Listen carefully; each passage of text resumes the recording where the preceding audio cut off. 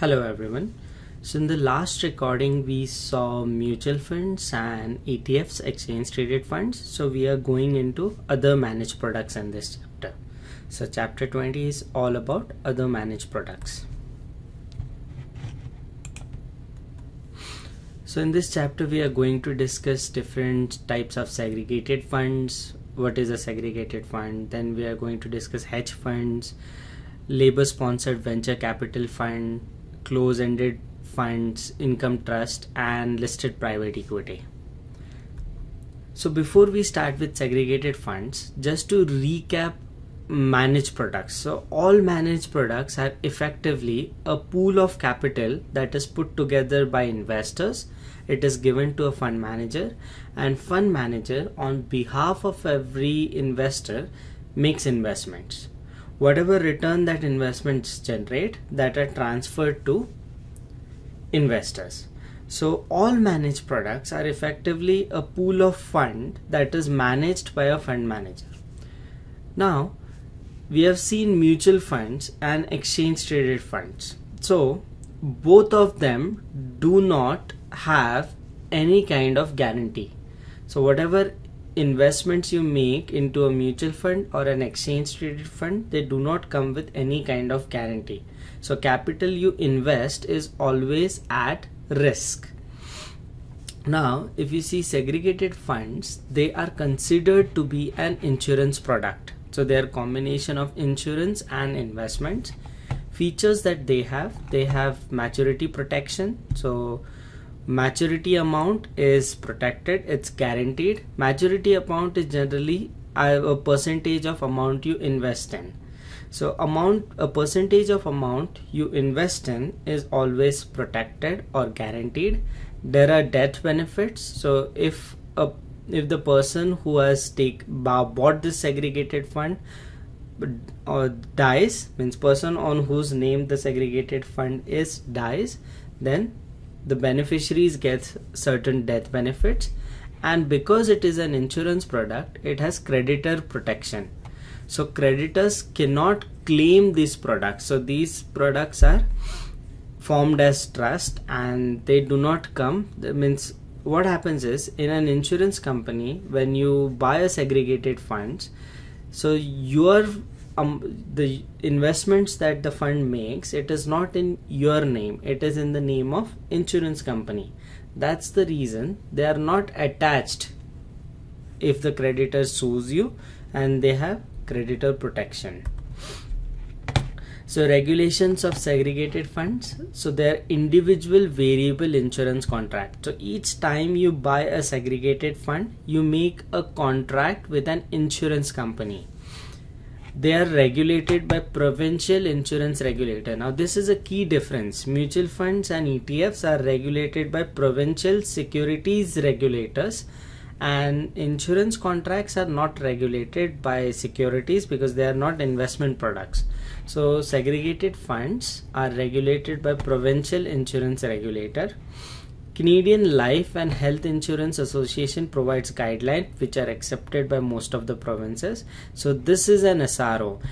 In case of mutual funds, it is MFDA, Mutual Funds Dealers Association. In terms of segregated funds, it is Canadian Life and Health Insurance Association. Office of the Superintendent of Financial Institutions is responsible to see capital adequacy of insurance company under Federal Insurance Companies Act.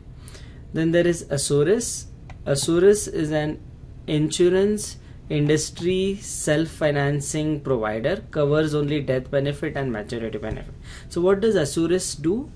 Assurus protects you as a segregated fund buyer in case of there is default from the insurance company.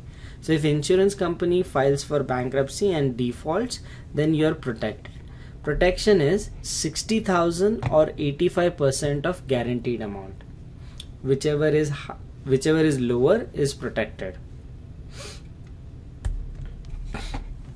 Structure of segregated fund. So there is a concept of notional unit. So like I said, when you buy a segregated fund, the investment proceeds are always in the name of insurance company. You do not make investments in your own name. So in such a case, the insurance company does not give you actual units, but they give you notional units. Now these notional units are given so that it is easy to track performance of segregated funds. Now different parties that are involved in segregated funds. So there is a contract holder, the person who is responsible for buying the segregated fund. There is an annuitant, the person whose life is insured, and then there is beneficiary, the person who gets benefit out of this fund, who is named as a beneficiary. Now contract holder and annuitant can be same. So I can buy segregated funds in my own name, or I can buy segregated funds in my wife's name. In this case, the contract holder and the annuitant is different. So there should be an insurable interest in case of annuitant and the contract holder. So I cannot buy insurance on some third XYZ person that I don't know and name him as an annuitant, because there won't be any insurable interest. Now features of segregated fund. So there are maturity guarantees. So provincial regulations have that at least 75% of amount invested in a 10+ year period or on death is guaranteed. So provincial regulation says minimum 75% of what you invest in segregated fund, if the maturity is after 10 years or in case of death, is guaranteed. Now most of the segregated funds have much higher guarantee than that. They generally have 100% guarantee. So in a segregated fund, the amount you invest is most of the times guaranteed. Regulations permit that 75% should be guaranteed, but in practice generally 100% is guaranteed. Age restrictions, so no more than 80-year-old. So if you are buying a segregated funds, they are generally not available beyond the age of 80, and as your age progresses, the protection reduces. So there is reduced protection as you age. Now there is a concept of reset date. So if I have 30 years to go for my retirement, and I can buy segregated funds in chunks of 10 years. So every 10 years I can reset my segregated fund. So what happens when you reset? Whatever lock-in value would be there of the fund on reset date, that would be frozen as guaranteed amount. So example, I start a segregated fund with $10,000. After 10 years on maturity, the fair market value of that segregated fund is 20,000, and I put a reset. So what happens? Now the 20,000 becomes the invested amount, and then 20,000 is guaranteed, not the 10,000. So I can lock in my current market value on reset dates. Now in segregated fund, there is concept of death benefit. So death benefit is always guaranteed amount minus fair market value, and death benefit arises in case the guaranteed amount is more than fair market value. If guaranteed amount is less than fair market value, then death benefit is not there. Now what does death benefit means? So in case of death, you are provided with guaranteed amount or the market value of the fund, whichever is higher. So if your market value of the fund is 120,000 and guaranteed amount is 100,000, then you are provided 120,000. In that case, the death benefit from the fund is 0. Okay, but if the market value of the fund is 90,000 and guaranteed amount is 100,000, then you would be provided 100,000, though the funds are only worth 90,000. The difference of 10,000 will be provided as death benefit. So death benefit is always difference between guaranteed amount and fair market value. So in this case death benefit is 0, 100,000 minus 100,000. In this case death benefit is 10,000, 100,000 minus 90,000, 10,000. In this case death benefit is again 0 because fair market value is greater than guaranteed amount. One more significance of death benefit: death benefits are not taxable in Canada. So whatever death benefits you get, they are not taxed, and maturity amount is taxed. Creditor protection: so segregated funds have creditor protection. So under bankruptcy and family law they are protected. So segregated funds are not attached to your properties in case of bankruptcy or if creditor is putting a lawsuit against you. Now there is a condition that segregated funds should be bought in good faith to qualify for credit protection. Segregated funds should be bought in good faith to qualify for credit protection. Means you cannot buy a segregated fund before 1 year of bankruptcy. So if there is a bankruptcy and segregated funds have been bought 1 year before the purchase, then they will not have any credit protection. They will come under bankruptcy assets. And if you're already legally insolvent, means you have already you're not a legally solvent person and you still buy segregated funds, then they will not have any credit protection. Also important thing, segregated funds bypass probate. So probate is a process whereby you prove or disprove a will in courts. So whatever will is there, you prove or disprove it in court. So segregated funds do not form part of will asset. Also important thing, there is no actual units that are distributed when you buy segregated funds. There are deemed units, or so deemed units, right? So whatever allocations you get, so dividend, capital gain or interest, so it is deemed income, so it is called as deemed allocation. So allocation, it is deemed income. NAV does not fall. So important thing, in both mutual fund and in ETF, whenever distributions are made, NAV generally falls.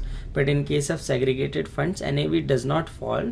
So fund contract receives additional income.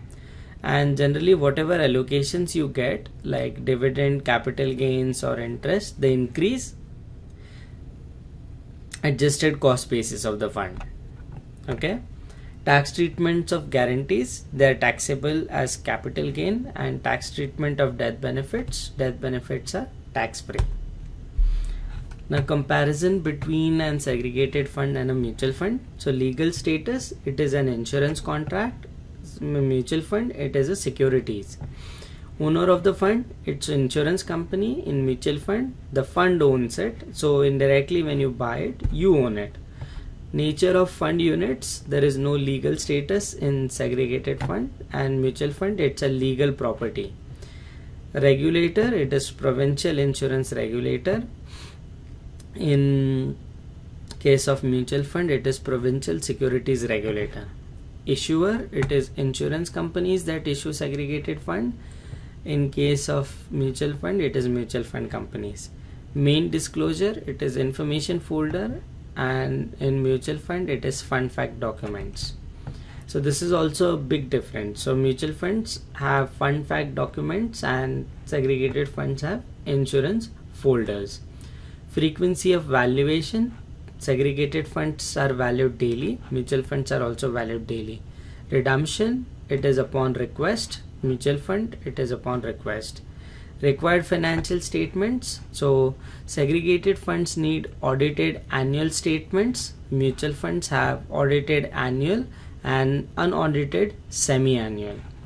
Seller's qualification, you need to be a licensed insurance agent, plus you need courses like CSC.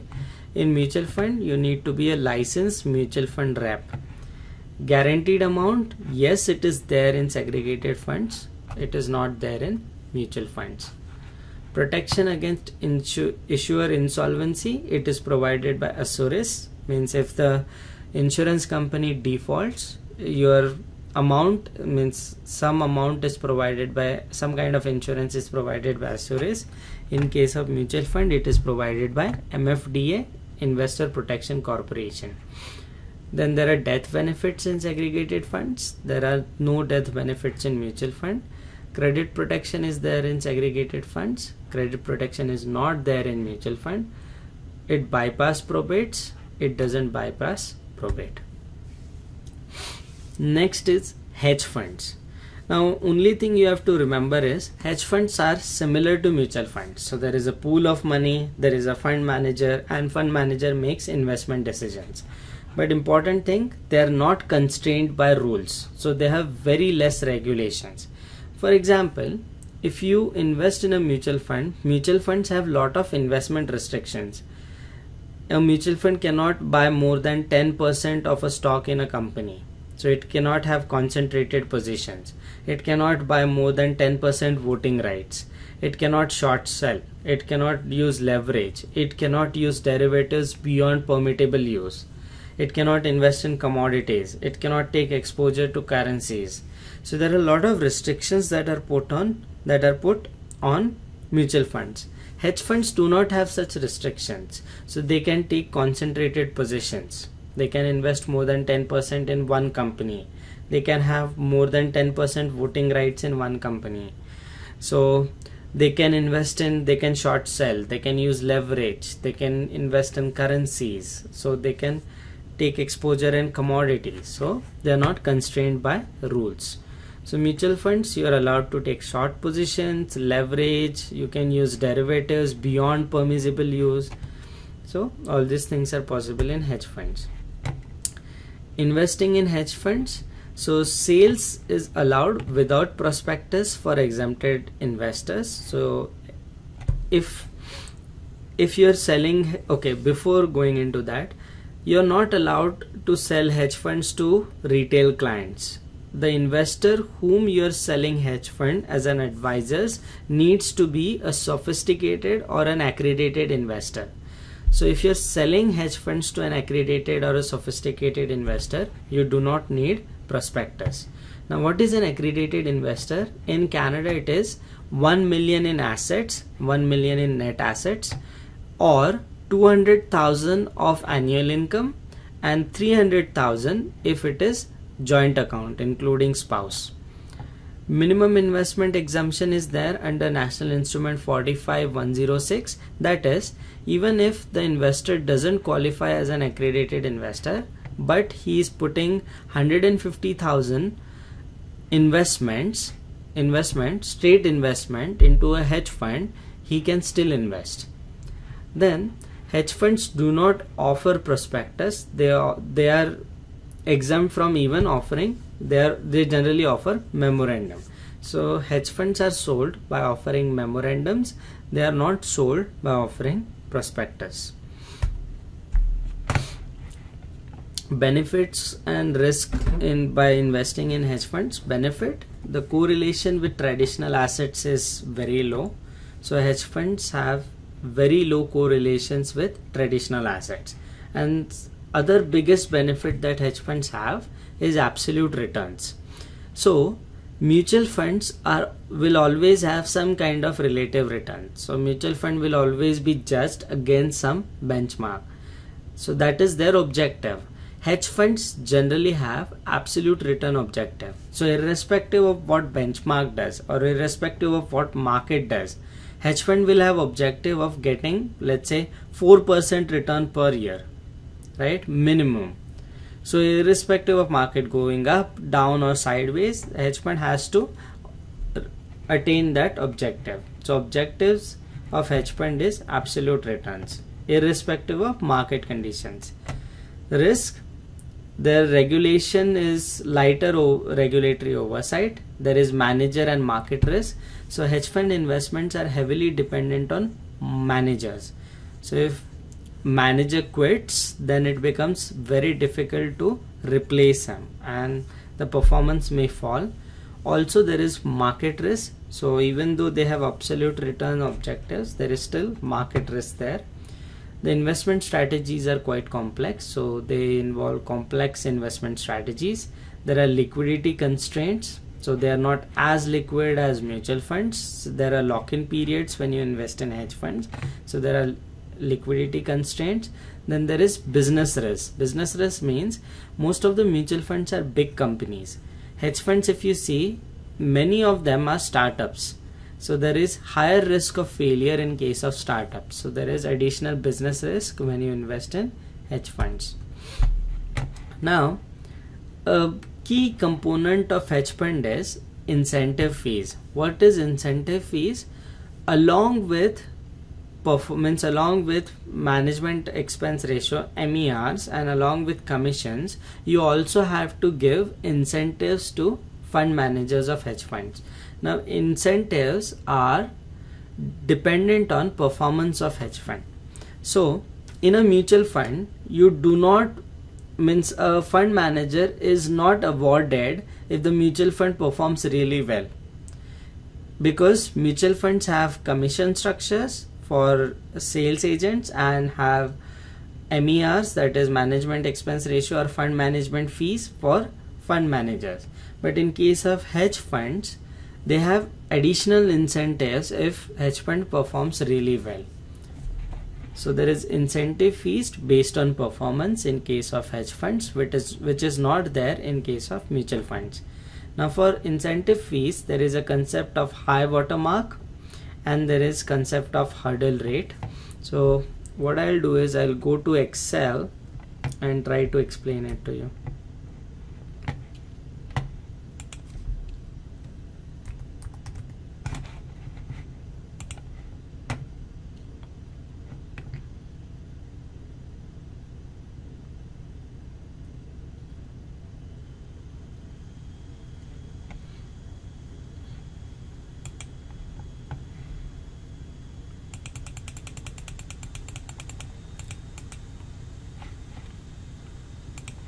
So what is high water mark?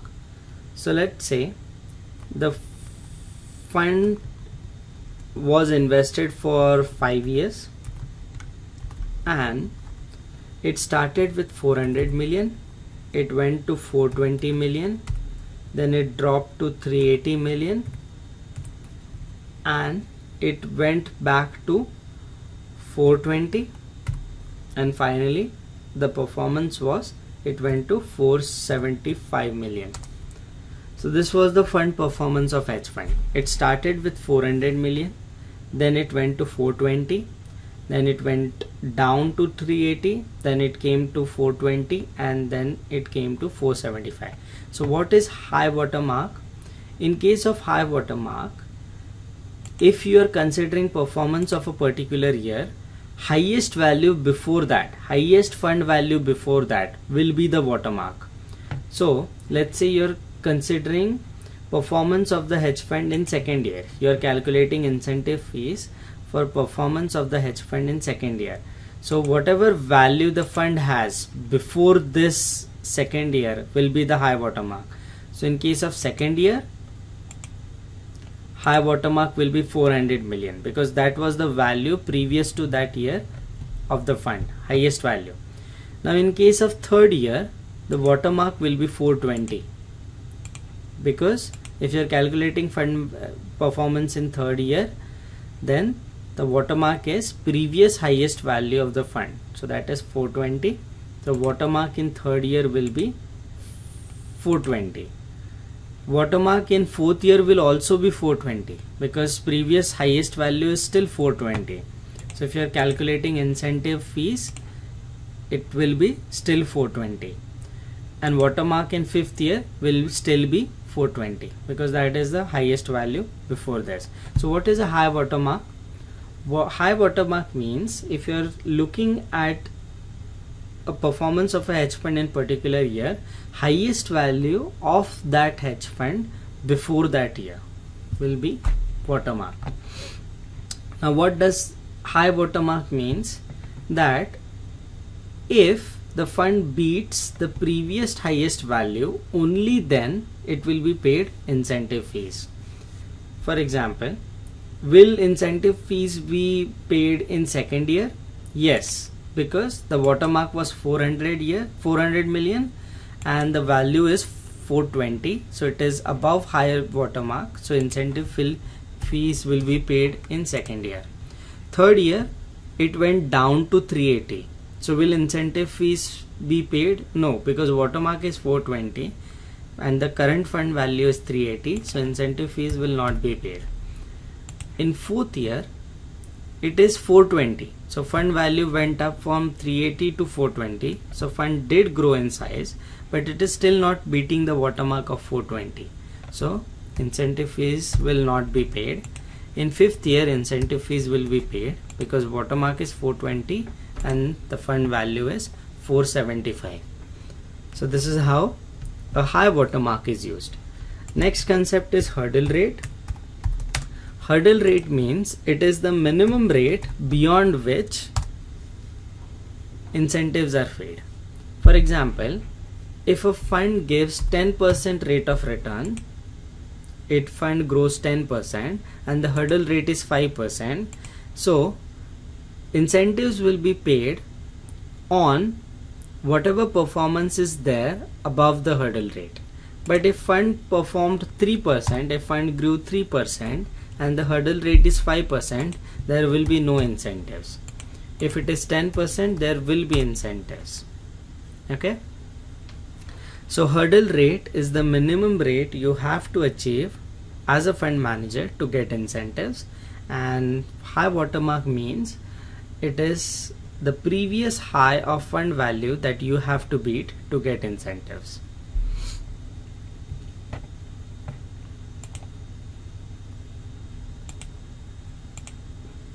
Okay,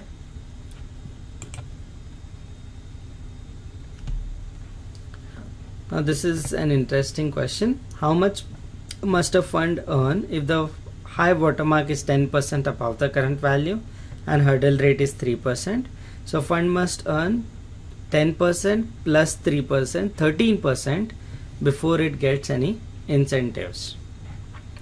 Tax implications of hedge funds, it's quite complex because it depends where the funds invest in, but certain hedge funds use tax deferrals, so they invest in offshore investments and they use tax deferrals, so you don't have to pay tax unless and until you bring money back into Canada, so they use that structure. There is short selling and leverage in hedge funds. Now hedge fund strategies can be relative value strategy. In relative value strategy you arbitrage, so you buy an asset in one market and you sell it in another, and it is exactly same, so long and short is exactly same, so it is generally called as a risk-free strategy, and the market risk or beta of this risk is almost zero. So this works in upward market, sideways markets as well as downward market. So relative value strategy means arbitrage, buying in one market, selling in another, buying one asset, selling other asset. Okay, event driven strategies is generally done on particular events like mergers and acquisition. For example, if an acquisition is happening, so A company is buying B company, so as a hedge fund manager you will buy the target shares, B company shares, because generally after mergers the target shares appreciate. So it is based on mergers and acquisitions or any other corporate actions. Directional strategies is where you go long and short simultaneously, but long and short are not of exact same dollar amount or exact same value. For example, if you're going $100 long and $50 short, then it is a directional strategy because long is more than short. Same way, if you're going $100 short and $50 long, then it is still a directional strategy because short is more than long now. Now in case of directional strategy, I'll again go to Excel because there is a concept of hedged portion and unhedged portion.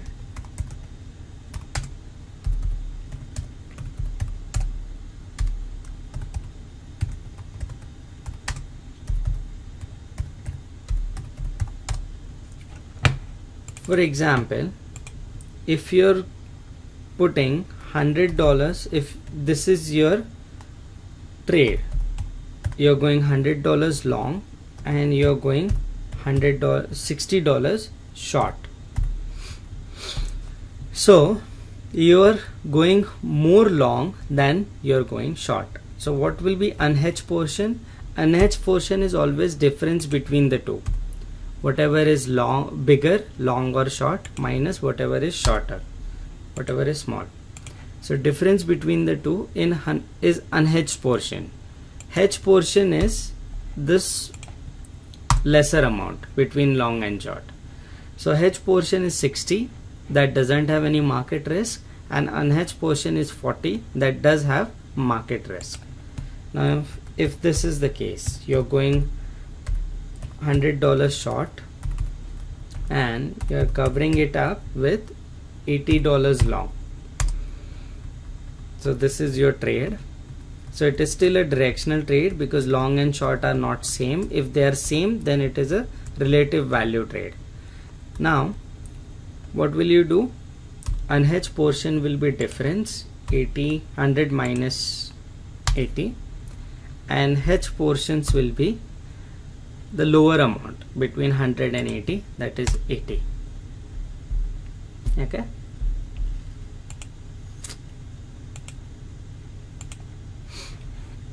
So there are three strategies: relative value strategy, so long and short, or buying in one market, selling in another. So it is called as arbitrage, but they are of the same value. Market risk is relatively low. Event driven strategies done on specific events like mergers, acquisitions, etc. Market risk is medium, it does have exposure to market.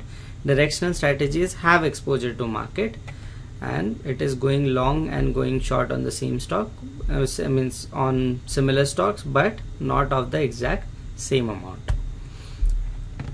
Now funds of funds, so these are mutual funds that invest in hedge funds. Minimum amount to invest is generally around 25,000. There can be a single strategy multi-manager fund. So such type of hedge funds invest in the same strategy. For example, if they only invest in relative value hedge funds, but they invest in multi-managers, so they invest in different hedge funds. Or there can be a multi-strategy multi-manager fund that invests in different strategies and then different managers within those strategies. Now what are funds of hedge funds? These are mutual funds that invest in hedge funds. So they reduce the risk that you are exposed to as a hedge fund investor to a single manager. Advantage of investing in funds of hedge funds: so there is proper due diligence. It is difficult for a single person to do due diligence on hedge funds because there are less regulations and they are not very transparent. So risk of due diligence is quite low if a mutual fund if a fund manager who is qualified does it for you. Reduced volatility, they are less volatile than individual hedge funds.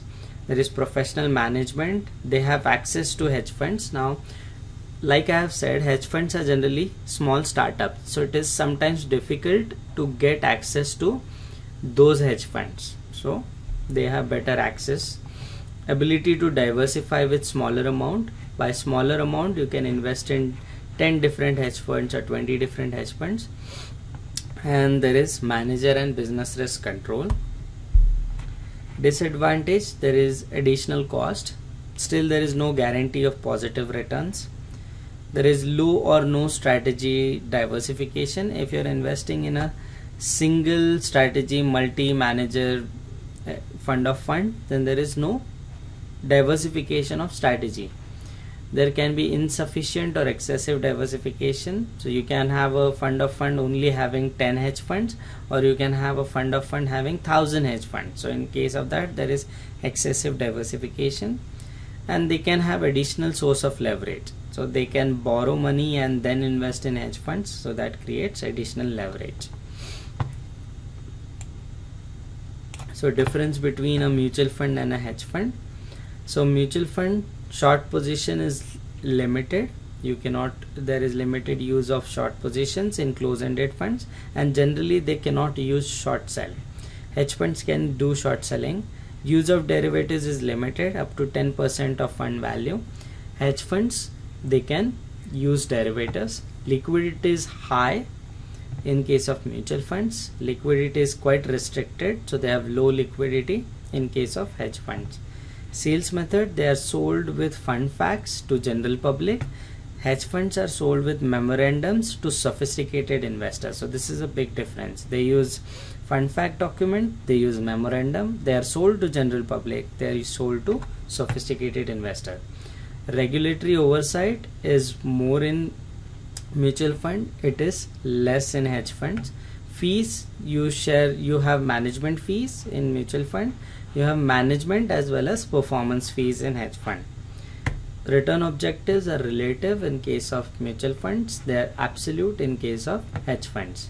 Valuation, mutual funds have daily valuation, hedge funds have monthly valuation. Disclosure, mutual funds generally have quarterly or annual disclosure. Hedge funds disclose their holdings annually, so they disclose to public annually. Position concentration is not allowed in mutual fund, it is allowed in hedge funds. Next is labor sponsored venture capital corporations. So these are structured to provide capitals for small to mid-size and emerging companies, and these are structured by labor organizations as well as labor unions of provinces. Advantages is if you invest in labor sponsored venture capital corporation, you get a federal tax credit of 15%. Along with that, most of the provinces you also get provincial tax credit. I'm in Alberta, so it is not there in Alberta as well as it is not there in Ontario. Disadvantage, these are high risk and these are speculative investments because they invest in small and mid-sized companies. There is redemption restrictions, so if you redeem before 8 years, you have to pay back that tax credit. So that tax credit there is a clawback on that tax credit if you sell it before 8 years, and they have higher cost.